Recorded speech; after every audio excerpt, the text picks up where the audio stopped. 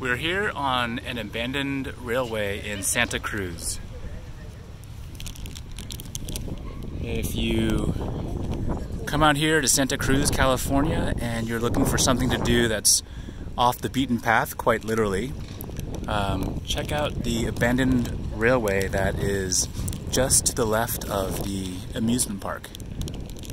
So if you see over here, that's where all the carnival rides are and roller coasters and funnel cakes. But here we are on a trestle. I'll go there. Okay, here we go. We're gonna go there. So we're on a railway trestle. Just watch your step because you've got some pretty big gaps here, and it's a long way down. I don't think it's all that deep here either, so it's gonna be a pretty hard fall if you decide to slip through these cracks here.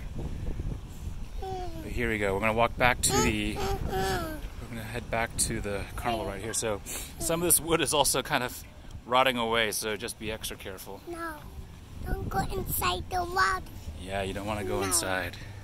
Well, there you go, Santa Cruz Boardwalk, hanging out on the beach, exploring the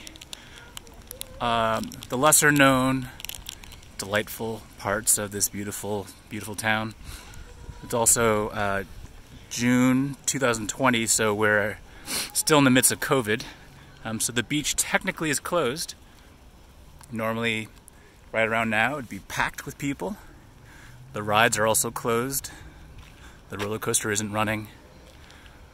So it's not a bad time to come and just hang out if you're not here for the rides. Anyway, thanks for watching. Here's just one last shot of where we were. Take care of yourselves. Stay safe.